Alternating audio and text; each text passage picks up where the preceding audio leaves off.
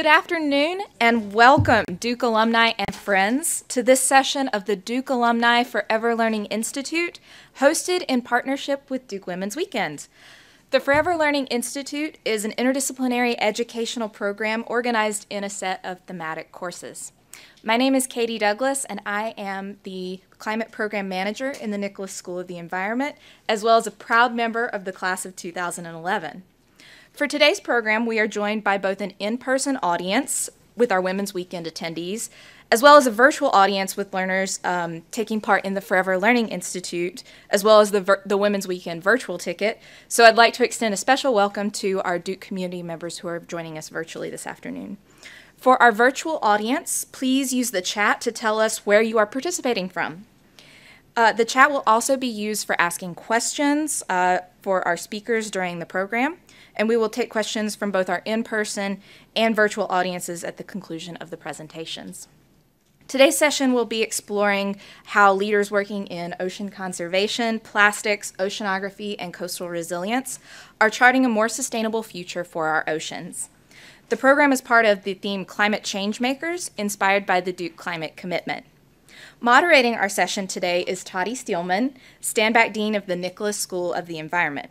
Toddi holds a Bachelor of Arts in Political Science and International Studies from West Virginia University, a Master in Public Affairs from Princeton University, and a Ph.D. from right here at Duke in the Nicholas School.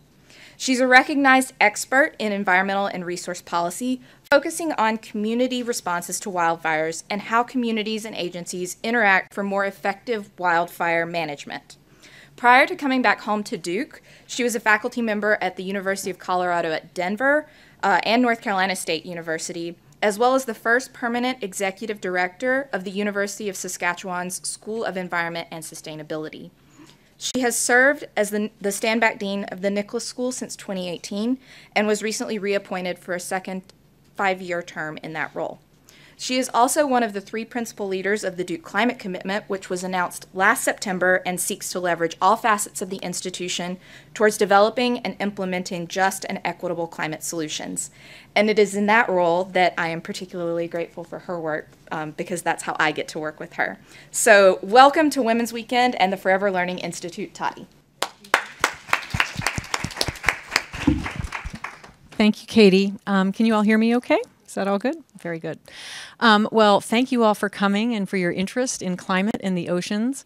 Let me just start by, and welcome to everybody who is with us online. Let me start by having a show of hands who's been near an ocean in the last year. Yep, pretty much everybody, right? We all love oceans, right? So oceans are really important to us for a whole variety of reasons. They sequester carbon, they generate oxygen. In fact, almost half the oxygen on our Earth is generated by oceans. It's really a fantastic sort of statistic if you're not familiar with that. They provide habitat, they create recreation and tourism, so if you were near an ocean last year, that's probably why you were. They provide sustenance for communities, both near and far. They are a source of wonder and awe for us, an inspiration for art for millennia, and they regulate our climate. So they play a lot of different diverse roles for us and society at large.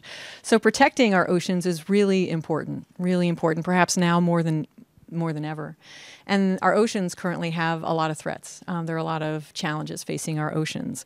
Acidification, unsustainable fisheries management, biodiversity loss, rising sea levels, I think we're all familiar with that, and of course plastics pollution.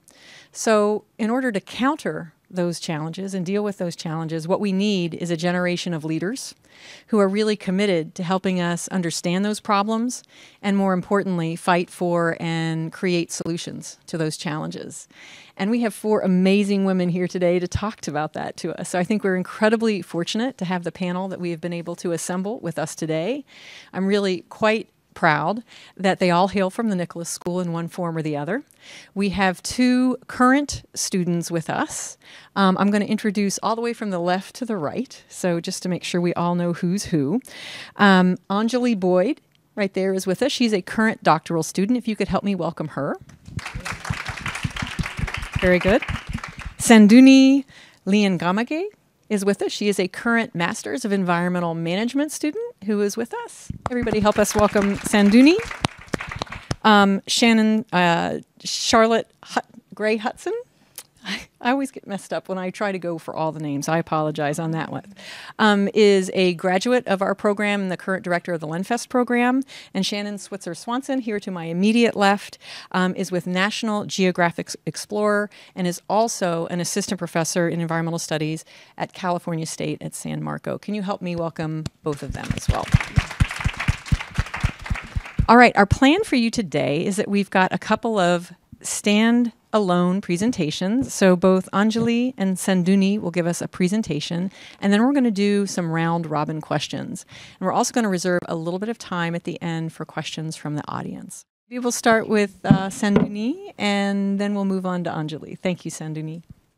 My name is Sanduni Lianagamage, and I'm a graduate student here at the Nicholas School of the Environment, pursuing a Master of Environmental Management at Duke University.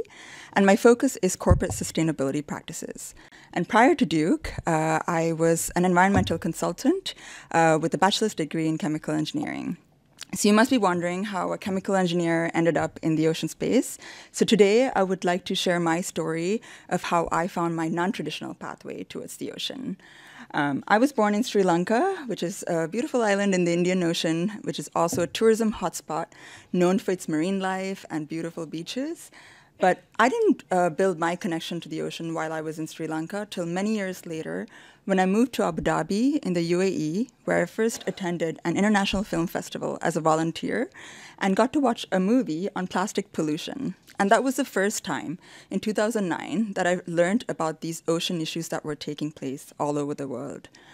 My curiosity kept growing on the ocean. So I would read articles, watch webinars, documentaries, listen to podcasts. Anything I could get my hands on around the ocean interested me. So whether it was about discarded fishing gear or coral bleaching, I was very curious and kept growing my knowledge in this space. I moved to New Mexico and Colorado, two states that are not close to the coast, but my curiosity did not die down. So I continued my research, my personal research on ocean topics. One thing I realized was that I was finding it difficult to believe that I belonged in the ocean space because I would come across scuba divers, marine biologists, people who did not quite look like me. And one day I watched a TED Talk by a National Geographic explorer, Asha DeVos. She's a Sri Lankan marine biologist. And her journey inspired me. She was a woman who pursued a career in marine biology in a culture where marine biology wasn't seen as a job for women to do. And she also constantly advocated for women in color to be in ocean spaces. So just listening to someone like her really motivated me to continue my journey to find my place in this ocean puzzle. One day, while completing a certificate in corporate social responsibility, I came across an article by a hospitality chain conducting corporate responsibility efforts around ocean conservation. And that's when it fell into place for me. I would be able to use my environmental consulting and sustainability background towards tourism, a sector that was highly dependent on a healthy ocean. And so I spent an year looking for master's programs so that I could really dedicate more time to learn more about the ocean. Beyond my extra time that I would spend watching documentaries or listening to podcasts, I really wanted to dedicate 2 years just to learn more about the ocean. And the only program that I was interested in was the Nicholas School's master's program due to its strong marine science and conservation program. And so I found a few opportunities to grow my knowledge while I was here. Last summer, I got an opportunity to do an internship with a faculty here at the Nicholas School and EDF on blue carbon. Blue carbon is essentially coastal ecosystems such as mangroves and seagrasses that have a high potential for carbon sequestration. So they're a very attractive natural climate solution right now for companies that are building out their sustainability strategies. Our research involved looking into the social aspects of blue carbon projects, one thing that constantly gets missed in the conversation. What are the challenges around community participation in blue carbon projects? What are the aspects in terms of equity we should be paying attention to when developing a mangrove conservation initiative? These were the kinds of topics we were researching last summer, and I have been lucky to continue that work as my master's project, where along with 2 other students, we're developing a blue carbon portal that would allow stakeholders from any part of the blue economy to really understand what are some of the financial, economic, social aspects they should be paying attention to when trying to come up with a blue carbon solution. Secondly, I came across the Oceans at Duke Student Club 2 years ago. It's an interdisciplinary student club that was formed to organize Duke's inaugural Blue Economy Summit. And this year, I took on the role as president to organize our second annual Blue Economy Summit, which is actually kicking off tonight. And one thing that I'm very excited about as being a part of this organization is that we have students from all over Duke. So it's not just the Nicholas School. We have students from Stanford, Fuqua, the law school, and we're all exploring topics together to come up with interdisciplinary solutions, which has been really insightful for someone like me. And finally, one thing I realized was building community has been really important in this space, getting to know all the other experts who have been doing this work for years. And so I would take any opportunity during my time here at Duke to attend ocean events, whether that was UN World Oceans Day, World Oceans Week, or COP27 a few months ago. I got an opportunity to attend the Climate Summit in Egypt and was invited to be a facilitator for a roundtable discussion on a common agenda for the shared ocean. So here we had different stakeholders from all over the world talking about some of the challenges on how important voices are being left out of the ocean conservation discussions. And so I was very appreciative of learning all these different perspectives from many different voices in the ocean space. So I hope from everything that I shared, there's two things that you took away. One thing is persistence. My journey in the ocean space began in 2009, I believe, and it took me many, many years to really figure out what my niche was, and persistence was so important. So if you have a passion for ocean conservation and you're not a scuba diver or a marine biologist, I still think you can you can join this network of ocean professionals, because we need diverse voices collaborating together to push forward these multi-stakeholder initiatives in the climate crisis conversations. And then secondly, I mentioned earlier, I'm an engineer and a consultant. So one thing that was a barrier to me was feeling that sense of exclusion in ocean spaces.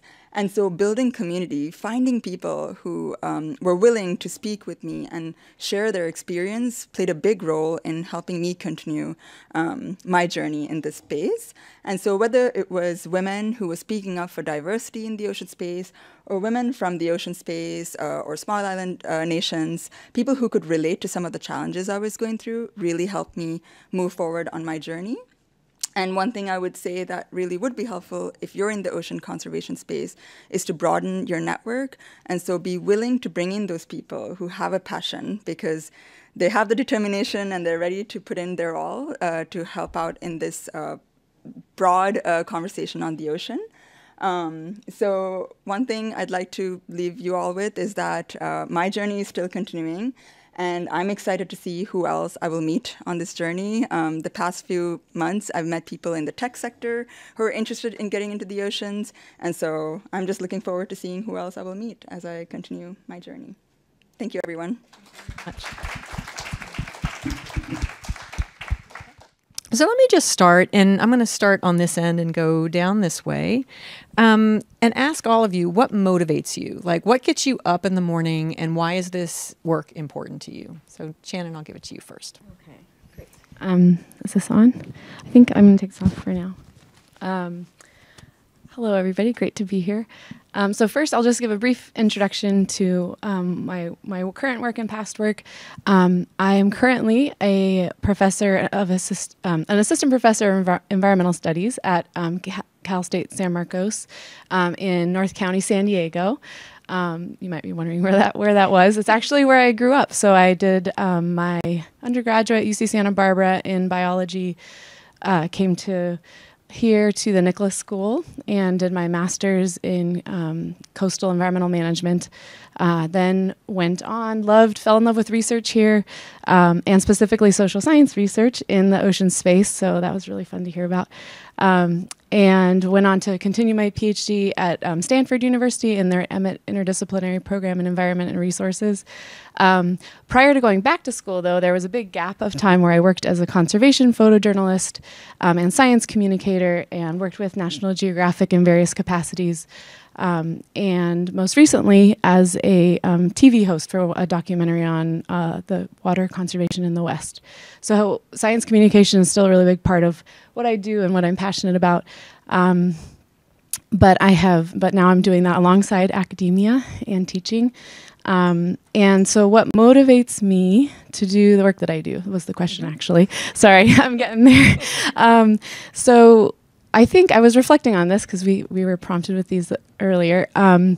I think what most motivates me and always has motivated all my kind of lines of inquiry, either as a journalist or as a researcher, is really trying to question my own assumptions about the way the world works. And, not take things for granted, my understanding of how these different systems, both social and ecological, work and how they work together. So trying to untangle that and push past my own initial assumptions or biases around how I see the world really motivates the work that I do. And I think at the end of the day that it's care itself and caring for the systems that sustain us and how we can give back to those systems that really ultimately motivates that whole endeavor within the context of my research. Very good. Very, very good. Charlotte. Thank you. Good afternoon, all. Thank you so much for having me. It's wonderful to be here. My name is Charlotte Hudson, and I direct the Lenfest Ocean Program, which is based at the Pew Charitable Trusts. That is a very long name, but to put that a little bit in context, I run a program that's a philanthropic program, and so my job is actually to give out grants. I actually give money to marine conservation science, and have been doing so for about, this is embarrassing, almost 20 years. I did not start there, though. I started my career actually out of Duke. I was looking for anybody who would talk to me when I graduated.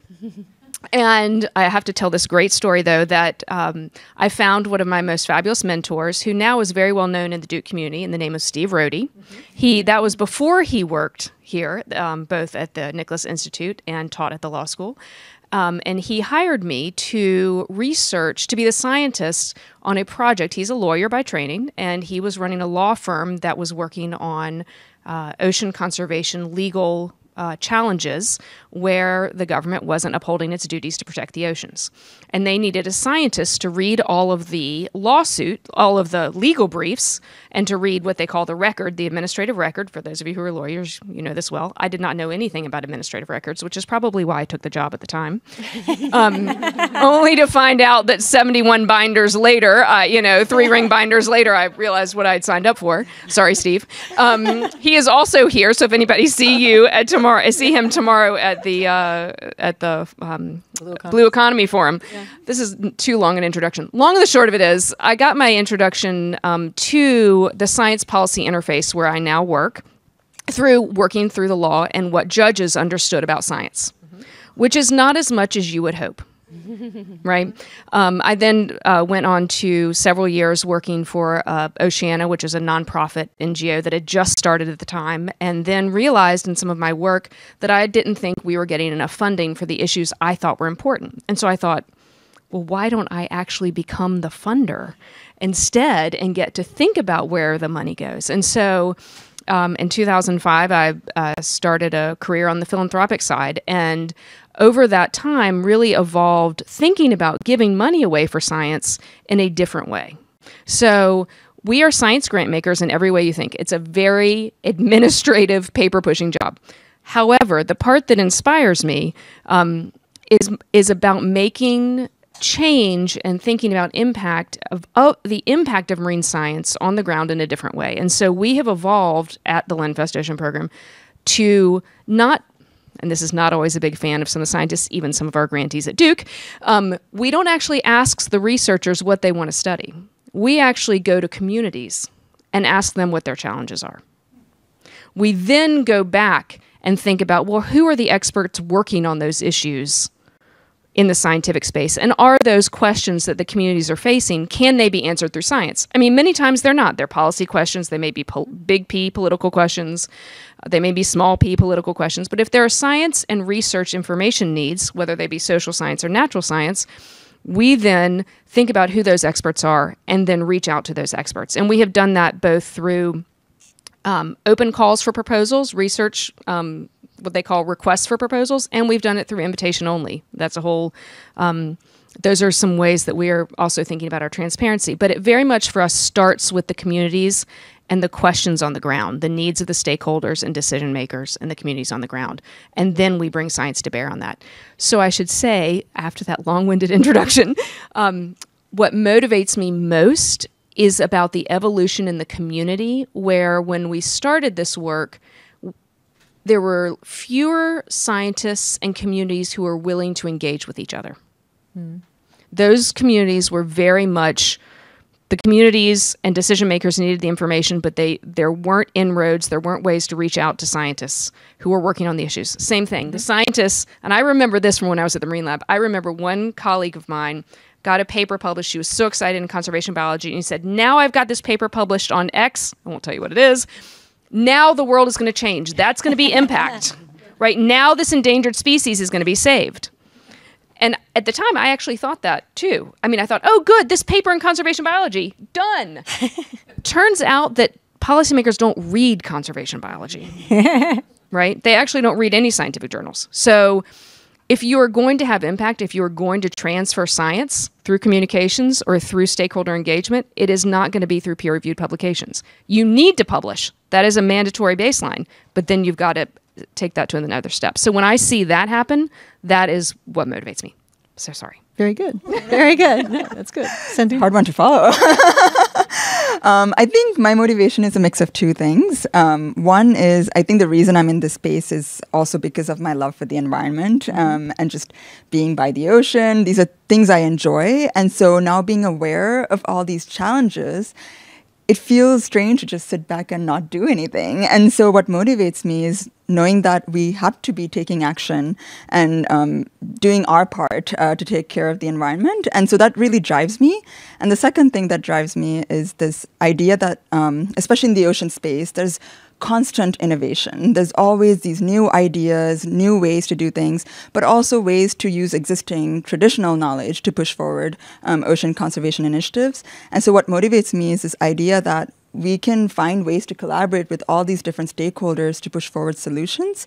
And I want to be a part of that, journey. And so I think what motivates me is those two things. Very good. Anjali, take a moment and introduce yourself too, so that we know who you are as you begin to speak, if you don't mind too. I'm not sure. Is my mic on? It might be still off from earlier. Thank you. My name is Anjali Boyd. I am a marine ecologist, an educator, entrepreneur, and I'm also an elected official here in Durham. I was born and raised here. And so and so I guess part of like what motivates me is also being raised here in Durham. If you're not familiar with Black Wall Street, there's such a rich history of like Black success, innovation, entrepreneurship in this area. And so for me, I see what's happening in the oceans as this huge economic opportunity, as well as like this conservation, the need for conservation, stuff like that. And so a big part of what drives me is having communities of color miss out on this the economic opportunities that are available. And so that's a lot of the work that I do. And it's directly related to like how I grew up. Entrepreneurship has always been seen as this vessel for freedom, for generational wealth, and all of these things. And there's a very similar huge opportunity that's about to start happening here in the ocean when we kind of, as it kind of goes through this, I guess, industrial phase where you have wind energy, all of these things, aquaculture, tons of opportunities. And what I'm seeing is the same people who historically get access to this wealth, taking advantage of it again. And communities like the ones I grew up, not having that same infrastructure, information to do that. And so that's a big part of like what drives me, as well as I also really love the ocean. I love scuba diving. And so selfishly, I also don't want to go scuba diving on dead coral reefs. And so, so it's a mix of both. But yeah, there's definitely just like the communities that I grew up with and knowing the power of entrepreneurship, but also what economic opportunities can do for marginalized communities, and not wanting to see those communities miss out on this new wave of innovation. So, yeah. Very good. Thank you. So I'm going to ask the next question. I'm going to start with you. Okay. So I'm just giving you a heads up. So what do you think are the biggest obstacles to making progress in the area of your interest? And what can we do about those? Yeah. So both of my parents are entrepreneurs. They can't, for any reason, understand how I got into science, but I did. And because I kind of have that background growing up, but then I've also been in academia, you know, from undergrad to now, the silos that we kind of work in academia are, I think, extremely detrimental to innovation, especially in the ocean. Especially when I think about, and I'll talk about this a little bit in my talk, but the intersection of ocean science and technology, huge, endless possibilities there, and we're just not taking advantage of it. And so you see all of this stuff that's happening, excuse me, with AI, with machine learning, and there are very few people integrating that work into our oceans, and making our work more efficient, more cost-effective, more accessible. And so I think that's one barrier, definitely, is the fact that we work in these silos and you train to be a marine scientist, instead of meeting people where they are and trying to help people understand how, if you have an engineering background, if you have a background in communication or business, you're an artist, how can you use those tools to help us address some of these pressing issues in the ocean? Because that's honestly what we need. We don't have enough ocean scientists, but there's a huge gap of like innovation and innovation and interdisciplinary work that needs to be done in our field that we're not really capitalizing on. And so, yeah. Perfect. Very good. Sandini? I actually had the exact same thing, the idea of silos, because that's exactly what I've personally seen as someone who's not directly in the ocean space. But I think this resistance to collaborate is something that keeps coming up.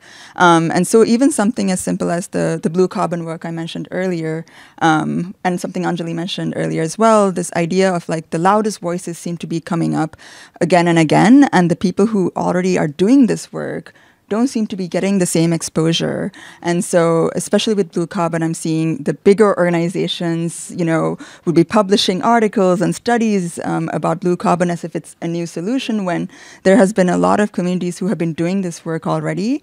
And so I feel like this reinvention of a wheel that has already been turning just seems like a waste of time. And so I feel like that is one of the biggest obstacles I'm seeing, this resistance to kind of go beyond the community that you're used to, I think. So I think we need more people just being willing to open up their networks a bit. Fantastic. Good. Charlotte? Sure. And I 100% agree with both of you. And so I will maybe take a little bit of a bigger picture answer to your question, which I think for too long and still today, we talk about the climate as one of the stressors. Mm-hmm. It is not one of the stressors. It is the stressor. Mm. There is no other threat to this planet that is bigger than the changing climate. There just isn't. And we, I believe, need to start acting and thinking. And that's why I think Duke's initiative and move in this direction is groundbreaking and to be applauded. But I think it is the first step of what many of us need to be doing across all of our facets. And I do not I drive a hybrid car. I do not drive a full electric car. I'm not perfect. I'm not a vegetarian. Mm-hmm. You know, I'm trying to reduce my meat intake, but let's be clear, like, I'm not speaking from a position of, I'm not speaking of a perfect position. I have my foibles and I have my things that I'm working on as well, but I don't think we have thought as a society about the impacts that are going to happen to all communities. Both the communities on the Outer Banks that have the big houses and the communities that don't have big houses. And so I think all of these things together, I'm hoping we're able to come together as a community and address them. I will say what we have done and what other funders I think are in this space are doing is on all of our applications, we have what we call a consideration of climate question. So if you want a grant from the Lenfest Ocean Program, you have to answer the question about how your grant and how the activities in your grant are either you're either taking account of climate change in your work, or the work you're doing is addressing climate change, and or how you're conducting your work is climate friendly. And we are in a privileged position that we can pay people to do that. So that is, I mean, that's also one of the issues that, it's not cheap. And so some of our grantees love that. Some of our grantees are saying, why are you asking me the climate question? And I'm saying, well, if you're about to replant seagrass, how do you know in 10 years that's the right seagrass to be there and it's not going to be underwater? So, I mean, I think there are these, those are kind of straightforward questions. Very good. Shannon. Oh, well, those have all been fantastic answers. I'm going to build upon, agree with everything that's been said, and take it sort of to a philosophical level of the way I see as one of the biggest obstacles that sort of is rooted in all of the other issues that we see facing the oceans. And that's this perspective, or the sort of this value system of still a very Western perspective of seeing people as separate from nature and people as inherently bad for nature. And it's not to say that we are causing these major anthropogenic effects, but it's not inherent, right? It's not the only way that we can interact with our planet. And I think that narrative has become so dominant in Western society. And so I think really, indigenous communities across the world for thousands and thousands of years understood this way better than, our Western society has. And at least, yeah. And I think what we really need to do is think of ways of understanding how to bring those value systems into the current context in a way that isn't co-opting them, or a continuation of colonialism, or ways that can be done really poorly, but really thinking and being more open to reimagining and being more creative around the way, not just the way we think about how we exist with our ecosystems, but also how that translates into policy. Because, I think that conversation, I think that idea has become more commonly talked about, but I haven't seen it as much still translated into policy. So I think there's a place for marine protected areas and kind of keeping, people out of certain areas, but at the same time, that's not the only answer. And, that's a contextually maybe appropriate approach, but I think being more creative around seeing that relationship differently is really important. What I love about your answers to both those questions, so there's 2 points I guess I would like to make. One is when we have more diverse voices in the room, we hear very different problem definitions, right? And we hear really different solution sets. And if we don't have those voices in the room, then we are missing a huge part of how we actually find sustainable and durable solutions to these issues. And so I'm really taken, Anjali, when you say, there's been a whole generation, if not generations, of people who have been, prevented from taking advantage of opportunities. And you are a powerhouse in many different ways. And your presentation is ready to go, and we will definitely give you a chance to get to that presentation, I promise you. But if you don't have political representation, which is something you're working on, if you don't have representation in terms of the business community, you're missing something. If you don't have representation in the scientific community, you are missing something. And my friends, Anjali is doing all three of those things. Like, she is a very, very busy woman. So I think there's really something to be said for that, right? And I think what we're hearing from Sanduni is, these voices have been out there for a while. Why are we not listening to them more and making sure they have an opportunity to come forward? And I think that's also what you're saying there, Charlotte, is like, let's try to find the vehicles through funding mechanisms that allow that to happen. And then, Charlotte, what you're also saying is affirming sort of the larger, like, we are all part of nature at the end of the day. And, we all need to see the holistic approach that we can all be involved in for a more sustainable solution. So I just love the set of answers that you gave to that. That was pretty, very, very inspiring. And Charlotte, I like the whole idea. We're not going to shame our way to greatness. We are all at fault here in some meaningful way. And by pointing fingers, we're not going to make progress. So I think that's also a really good lesson. All right. We're going to do one more round robin, and then I'm going to turn it over to you, Anjali. And then we're going to open it up to questions from online. Okay. So I think I'm just going to give us all a moment of where we are headed here right now. So if you had, and I'm going to start with you, Charlotte, on this one, okay? Okay. If you had $100 million, and maybe you do, out of everybody here, maybe that's you, what would you do with it to have the biggest impact in your area of work? Yes, thank you. And sadly, my 13-year-old asked me the same thing, which is, if you have so much money, why aren't you giving any of it to me? That's a different panel. Great question. And I will say, I'm going to answer that question in a slightly different way. I do not have $100 million. I think there's not enough, there are never enough resources, but I think the challenge is there are never going to be enough resources. So what can we do with what we have? I'm currently, apart from my day job, I'm also involved in something called the United Nations, oh gosh, what is it called? What's the official name? The United Nations Decade of Ocean Science for Sustainable Development.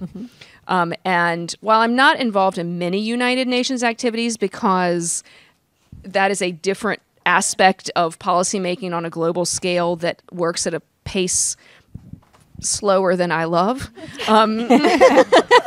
but it is a very necessary and an absolutely important thing to do. But this is really my first dive into the United Nations. That process, the ocean science, the theme of that of this next decade is the science we need for the ocean we want, and they have developed a method and a requirement for all scientific projects that get submitted to the UN for endorsement, which is kind of a stamp of approval by the UN, to be what they call co-designed. And co-design is is the way the Lenfest Ocean Program works. It's just a technical term that means scientists working with stakeholders, community members, tribes, indigenous individuals, and communities to develop and understand what science is needed, not what science researchers want to do. And so it really flips on its head, what science are we actually producing, what science are we funding in order to be useful and used by those communities on the ground. And so if I had $100 million, I would put it into a new initiative we're just starting, which actually, oddly enough, we're trying to raise $10 million, which right now feels like $100 million, to announce in June at a UN meeting about a new initiative to fund co-design for all of these to help all of these endorsed programs do the co-design they need to make their science useful and used. So I would I'd put 50 million into that initiative on co-design, and then I'd take the other 50 and put it into the projects themselves. Very good. Very good. Sanduni, we'll go to you next. If I had 100 million, I would first strategize with Charlotte. But I did reflect on this question quite a bit when you sent it earlier. And it made me think of a few months ago, I was contacted by a conservation organization in Sri Lanka, who was wondering if I knew of any organizations that could donate money towards some diving equipment to conduct a cleanup at a coral reef in Sri Lanka. And when I looked at the cost, it wasn't a lot when you convert Sri Lankan rupees to dollars, but the lack of financial resources in countries like Sri Lanka to conduct something as simple as a beach cleanup, that's what made me think of when I thought of that question. I would love to fund community-based, cleanup initiatives in the ocean, or any other ocean conservation initiatives that are missing those financial resources that communities could be leading on. That's what I would love to fund. And personally, because of my passion for tourism, I would look at coral restoration initiatives that there are lots going on right now, that some of these initiatives are not really working. There's a lot of initiatives that start and slow down because of the lack of resources. So those are the areas that I would like to fund, because I think there are people who have the skill set but are lacking the money to keep those skills going. So that would be where I put the $100 million. Very good. Anjali, we'll go to you next. Yeah. I would love $100 million. But I think it probably goes back to this entrepreneurship background. I think a lot about how business operates and how we work in the ocean. And what I don't think exists right now is an accelerator, kind of like they have for business startups. So I'd love to do something like that, where we're isolating different critical, gaps in from whether it's conservation or business or technology in the oceans, and then helping those solutions or businesses scale so that they can actually make a difference. Because I think we don't have a shortage of great ideas in this space. We really don't have the funding that a lot of other sectors have to scale these solutions so that they are actually impactful globally. So yeah, that's what I would try to do. Very good. Shannon. Oh gosh, I'm rethinking my my response. The 100 million. I'm not an entrepreneur, and money is like scary to me almost, because I'm that's like a quantity that's just it's hard for me to grasp. But I think my answer essentially intersects with a lot of what you already said. As a researcher and thinking from a research and a social scientist perspective, a lot of my work has been using participatory research methods. So again, really dovetails with all the themes that we've been talking about. And specifically visual participatory methods. So community film and community photography as tools for communities, and specifically I work with fishing families to be able to share what's most important to them. So this gets at what your programs at Lenfest are really aiming to do, the incubator, with the blue carbon, and really thinking about how communities, what's valuable to them, how can they retain value in this burgeoning carbon market. But I would really, I would love to create a network of fishing family community research efforts that are driven and co-designed by those communities to be able to build a framework and a plan for what's meaningful and valuable to them, rather than having researchers like myself come in and be like, you need to stop doing destructive fishing. Right. Well, maybe there's good reasons, or that community and that context are using destructive practices, and what are solutions, and if they see it as a problem, what are their ideas around doing that? But then not just, I think one of our issues as researchers is we come in and ask all these questions. We don't necessarily have solutions, which is why I love what you all are offering. But then being able to have them funding to actually facilitate and provide capacity to pursue those challenges or triumphs, whatever it is that they value and care about. Very good. Well, thank you. I think we're ready for you, Anjali. We're going to give it another shot. Thank you all for your patience. Let me give you a round of applause to everybody for just that portion of our afternoon. And we'll turn it over to you, Anjali. So I was correct. It does have innovation in the title. That's all I could give you. But I'm extremely excited to be here with y'all. Thank you for this amazing discussion. And I'm going to try and reintroduce myself a little bit. My name is Anjali Boyd. I am a marine ecologist, an educator, entrepreneur, and I'm also a public servant here in Durham, North Carolina. But at Duke, I'm also a Ph.D. student in the Marine Science and Conservation program through the Nicholas School of the Environment. But before I was any of those things, I was a young black girl from the Bull City, growing up just about 15 minutes from here, actually. And like I said earlier, I grew up in a community that has a very rich history of black success, innovation, entrepreneurship, and leadership. And also ended up with two parents who were entrepreneurs, so they are extremely confused sometimes.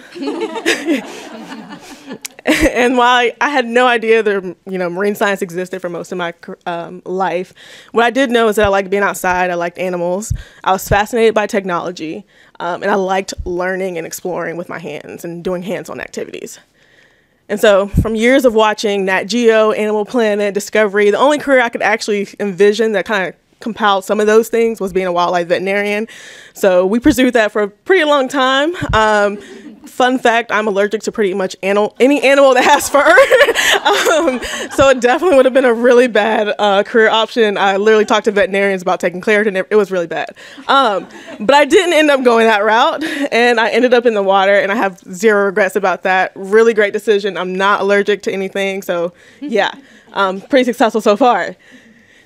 And while I would love to tell y'all that I, went off to college, fell in love with marine science, and this has just been this fairy tale of a career, that simply has not been my truth.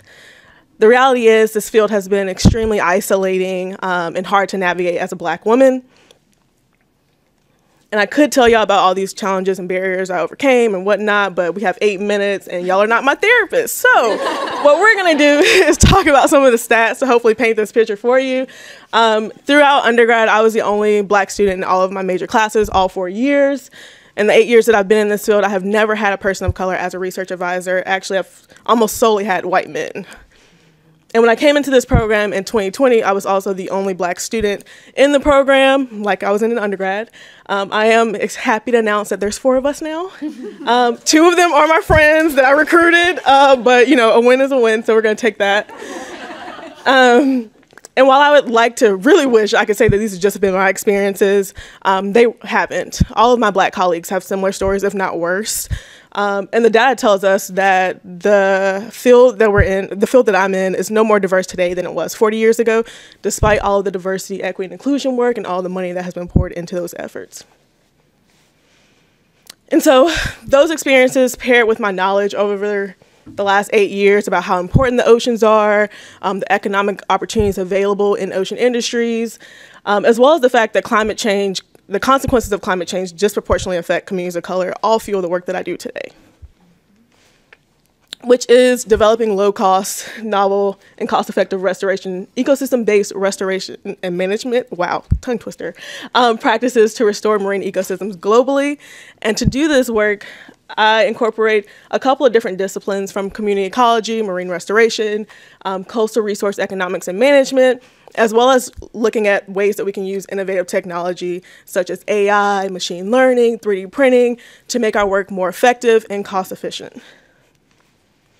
And I also, by doing this work and working at the intersections of all these fields, get to work on pretty interdisciplinary teams. And so I've worked with students and researchers from diverse backgrounds with varying interests, everywhere from engineering and computer science to policy and anything in between. And by working on these teams, I've learned a lot. There have been a lot of insights. I often think that I am learning way more than I'm contributing to these teams.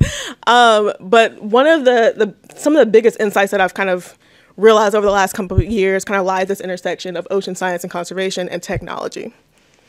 The first being that technology, there's been like crazy advances in technology in just the last 2 to 3 years alone. And these technological advances have the ability to make our work more accessible, more efficient, more cost effective if we leverage them right. And I will say, in my opinion, we're not doing enough of that work to bridge that gap. And also, by working at the intersection of 2 interdisciplinary fields, it's a great avenue for increasing diversity and equity within our field. And I've seen this firsthand from the work that I do, the teams that I get to work on. I've also experienced this in my own life, right? So, like I said, I have these different hats and experiences that I've worn over the years, but yet those other parts of me, if you will, have not always been valued as highly or as equal to my scientific contributions, despite the fact that all of these are kind of what fuel the person I am as a scientist, how I approach science, the collaborative nature that I take in my research. And so as we think ahead to this, the UN decade, this new wave of innovation in the oceans, I think we have to embrace disruption because there's going to be a lot of it. And I will definitely be there helping to disrupt a lot of things, hopefully. But also we have to look for ways that we can integrate people from that have different skill sets and backgrounds into our oceans. And not only for them to help us solve these pressing issues, but also make sure that they're aware of all the economic opportunities available to them in this field. Regardless of if you have an engineering background, have no idea what the water does, like you don't know about currents, you don't need to know all that stuff. There's enough of us scientists to help bridge that gap if we can work more collaboratively. And that is it. Thank you.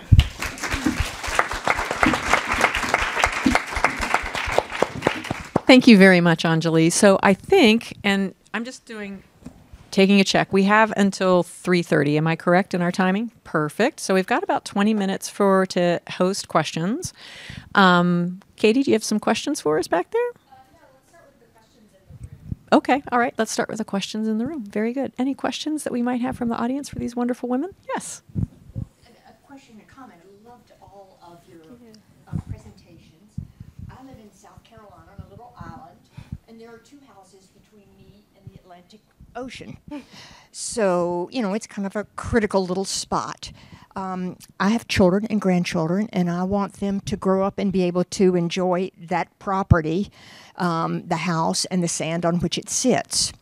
I'm also trained as an epidemiologist, a psychiatric epidemiologist, and that might sound a strange thing to say here today, but my field is trauma. And I'm hearing a lot of kind of rumblings in my field about trauma associated with climate change. And it's not just trauma. I mean, we all know there's acute trauma from earthquakes and hurricanes and things like that, but it's more the chronic aspects of trauma, like forced migration because of climate change, or insecurity about having enough water, or excessive heat. And I wonder if, I mean, that's kind of a new voice that I haven't, or new space that I haven't heard anybody touch on here. And I wondered if you're hearing the same things that I am, and if anybody is investigating trauma associated with climate change, or the psychological aspects of it. Anybody want to tackle that? I can't tackle that one, but I did go to an excellent session yesterday. There's an which is not going to help you unless, which may not help entirely, although it would be in the program. There was an excellent session yesterday on women, climate, and health, which wasn't specifically about trauma, although mental health was a very large, was a substantial part of the discussion, because they talked a lot about heat stress for women, particularly in underserved communities, or communities that didn't have, were choosing between running the air conditioner and buying food, or medicines. So there was the acute piece of climate change, but there also is such a strong, I think there is a growing, but in that panel they pointed out a need for additional research on the mental health aspects. And I'll just say personally, whenever there's a climate story on the news, we turn it off, because my 13-year-old, same one who wants all the money, really is very anxious about his climate future.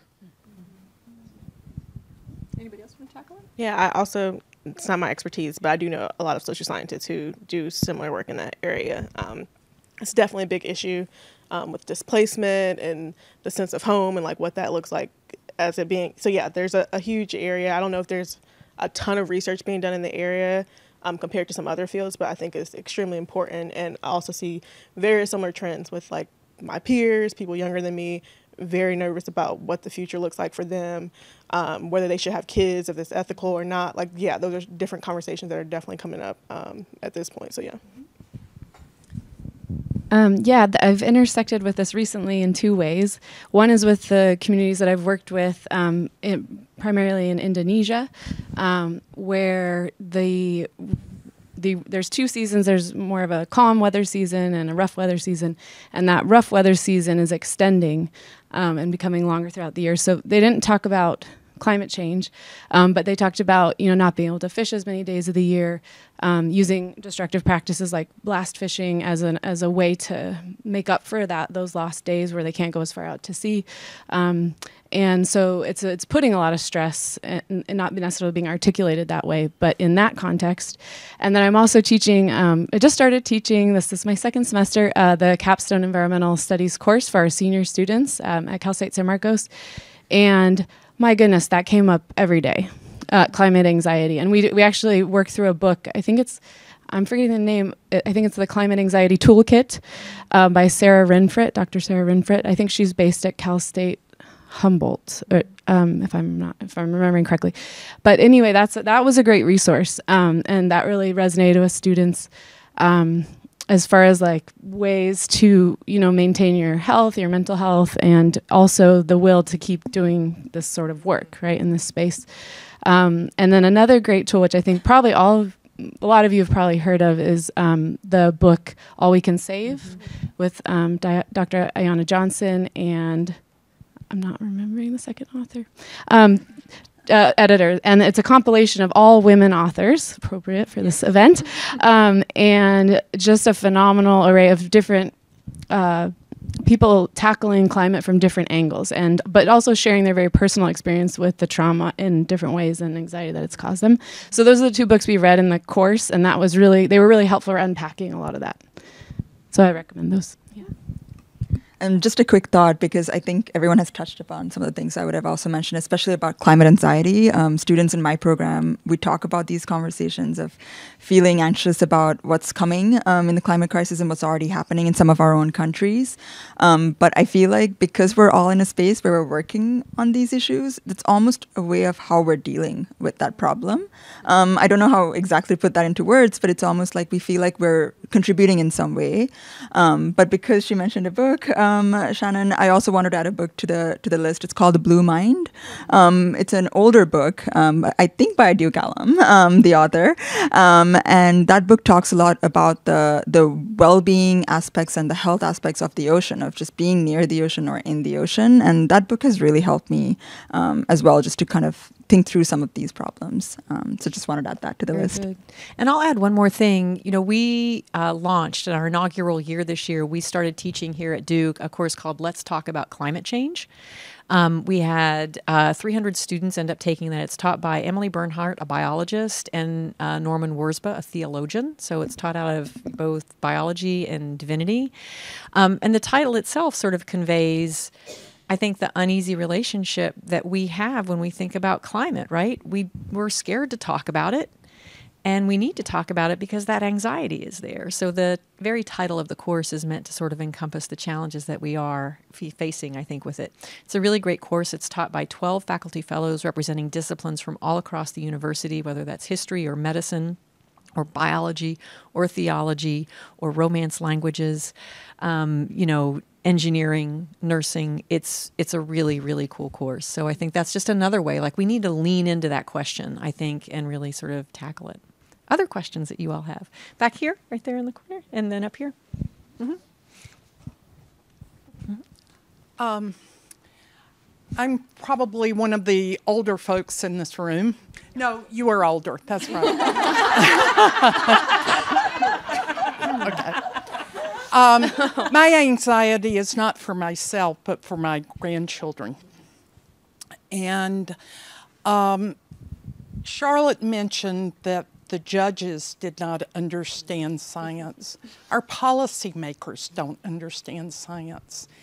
And it is really scary to me that the policymakers don't seem to really care about this. I mean, there's some who do.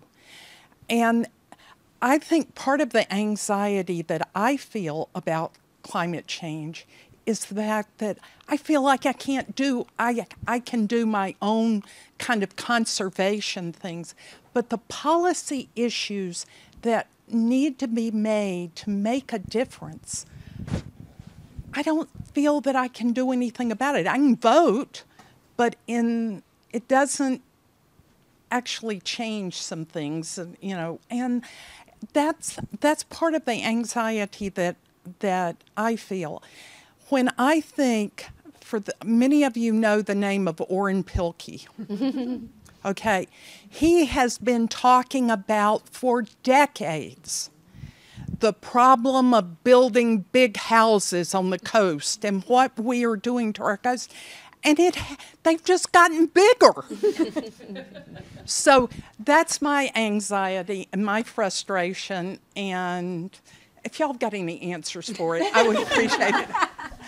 I can talk to my therapist about it. So I think the question is sort of like, does science matter? And where does maybe science matter most? Maybe I can frame it along that way. Is that all right? Yeah. Very good. So anybody want to tackle that? All right, y'all are looking at me. You go first. You go first. Yeah, I feel that a lot. I'm also an elected official, so I've seen the policy side of it.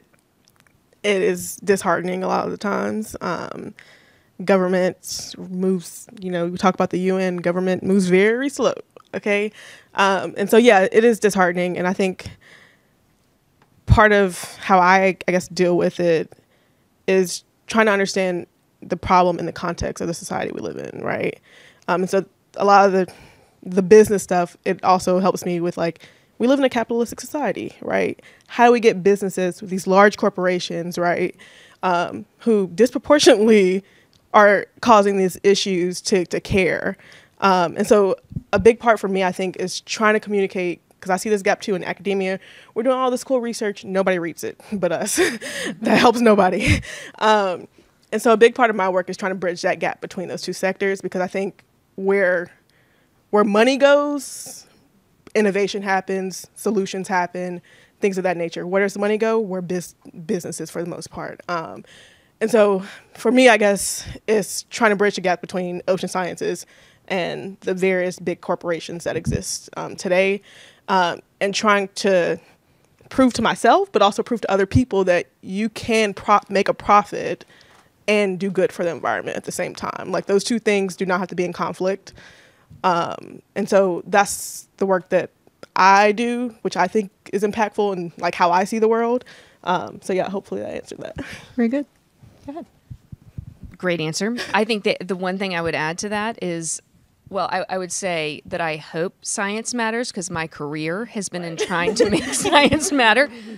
But all jokes aside, I think you're exactly right in what you're saying, in that it seems that a lot of times people aren't listening to the science, but I think we have to not treat science as a separate entity. Science is part of every other conversation we're having. And I think one of the things that we're trying to do, which I have seen change, is science needs a seat at the table, just like innovation and business and advocates or NGOs and all sorts of industry and policy and everything else. And that has been, I think, harder to accomplish in past decades, because scientists haven't leaned in to those conversations the way they do now. And Duke is an exception to this. The Nicholas School of the Environment, those individuals are researching topics about the planet. They are very much leaning into those conversations. That is not the case across the country, or certainly across the world, as there are many institutions that don't reward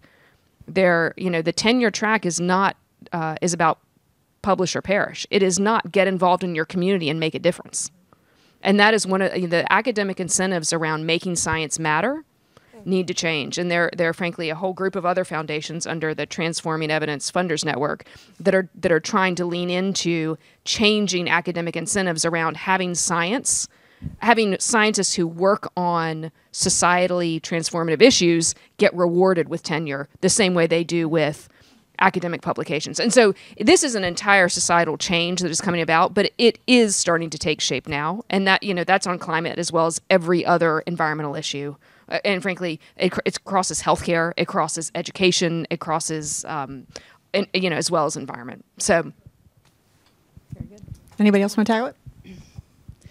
I just wanted to briefly add, I think going from having been being at Duke and Stanford, two very elite institutions with a lot of money, very research focused, incredible places to do work and research and be, and then going back to the Cal State system, the public school system, I have seen a heartening trend, at least in that space where it's more of teaching focused university, that there are starting to be more incentives for that type of like community engaged work and science communication and that sort of facing work. So that's, at least in that space, I can speak to seeing some hope around that.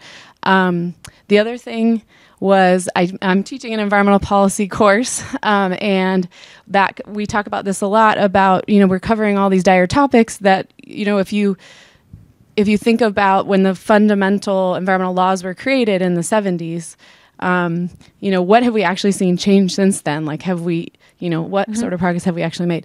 And students get very disheartened. But I try to point out that, like, for example, the textbook we are working with was printed in 2019, and it has a chapter on climate. It says no meaningful policy has been put through by Congress on climate. But this year, in the fall, I could say, well, the Inflation Reduction Act, at least it's something. It's not perfect, but it is there, and that you couldn't say that when this book was published. So I try to remind students that it's a slow progression forward, and it's a lot of steps back, but the overall movement is in the right direction. But it's not to say we don't need more and to do it better, but yeah, I try to keep that perspective at least.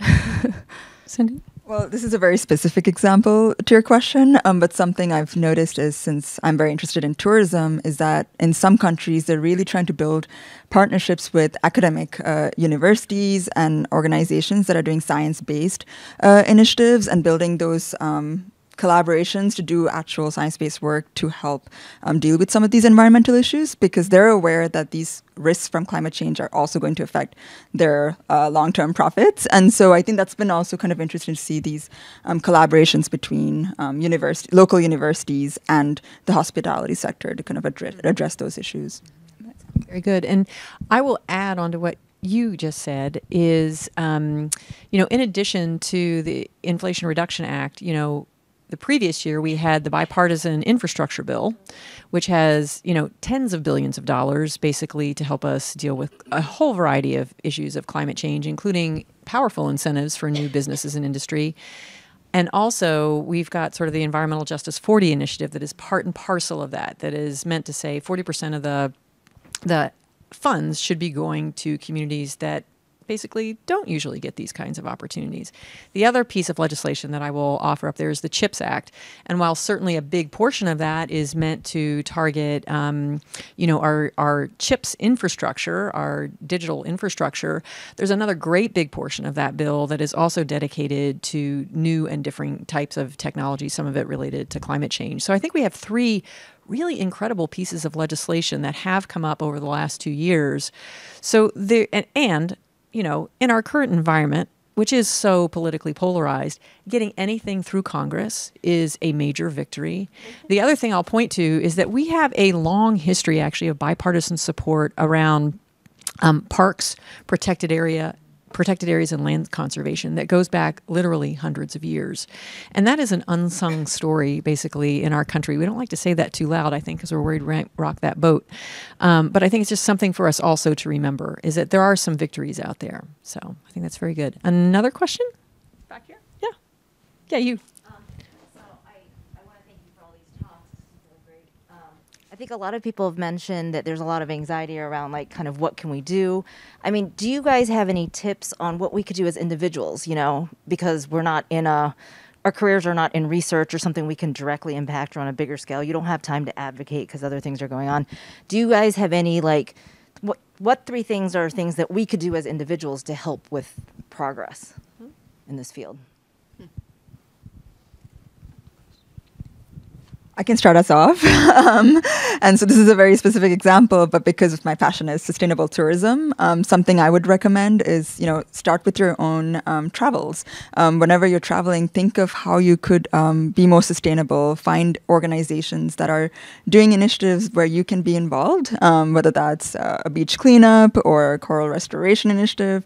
If that's something that interests you, I think there are more and more organizations that are looking to engage with travelers to be involved in that kind of work. And so I would say find a way to be more sustainable with your travel, because travel is a big part of the emissions that are contributing to the climate crisis. So there you would be able to make quite an impact if you make some change. And I want to give a little bit of a shout out. Beth Ray Schroeder is here, who runs Duke Travels. We had a whole group master's project, was it 3 years ago now, Beth, I think it was, that worked with Beth and the travel that Duke does to try to identify the most sustainable options possible. And so, I mean, that's something that we've tried to do by leveraging our students and working with, within Duke as a whole. Do you want to say anything more?